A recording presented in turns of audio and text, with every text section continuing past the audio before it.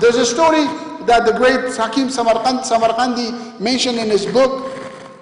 He says there was a man, an old man, who wanted to go to prayer, and he would go to the Fajr prayer before anyone. He would be the first person in the masjid. He would do some prayers, and then he would wait. He would do the Sunnah prayer. He would wait, read some Quran, wait for the Imam, and then Fajr. Always he would be there an hour before Fajr. And then he was getting old, and he was losing his eyesight.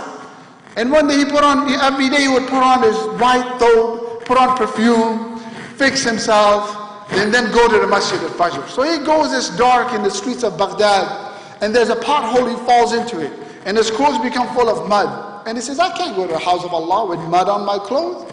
So he goes back to the house. He washes his thobe, he puts on perfume again, makes wudu, comes back to the masjid. Comes back, same spot, falls into the pothole again.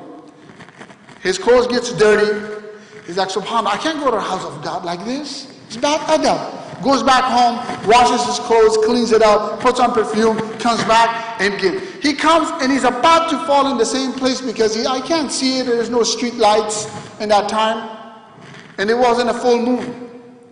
About to fall into this place full of mud and water, a young man grabs his hand and goes, Shaykh, you fell twice into this. Don't go this way, come this way. He crosses him over, he goes, here, go to the masjid. So he goes to the masjid and the man just goes straight. He says, and then when he goes to the masjid, the iqamah is already called. And when the iqamah is called, we know that the prayer is mandatory for you. So if you're in a masjid or if you're in a gathering and they call the iqamah, you must stand in the prayer. You can't leave. So he said, the iqamah is called, son, come and pray. He said, I don't pray, I'm shaitan. He said, you're shaitan, you don't pray, but you saved me from falling and you're guiding me to the masjid. He said, yeah. Let me tell you why. The first time you fell, Allah looked at your state, you went back, you cleaned yourself, and He said, I forgive 1/3 of his sins for that action.